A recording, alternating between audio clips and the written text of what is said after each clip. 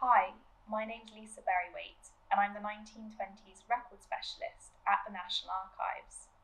In today's video, I'm going to be focusing on the trailblazing feminist campaigner, Helena Normanton, who was one of the first female barristers. Helena did not have an easy childhood.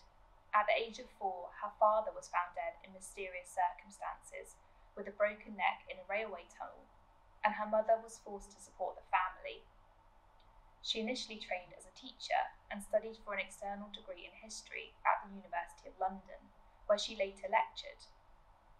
Aspiring to be a barrister, Helena applied to become a student at Middle Temple in 1918.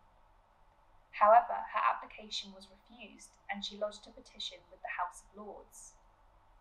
On the 24th of December 1919, within hours of the Sex Disqualification Removal Act coming into force, which enabled women to join the professions and their professional bodies, Helena reapplied and was admitted to the Middle Temple.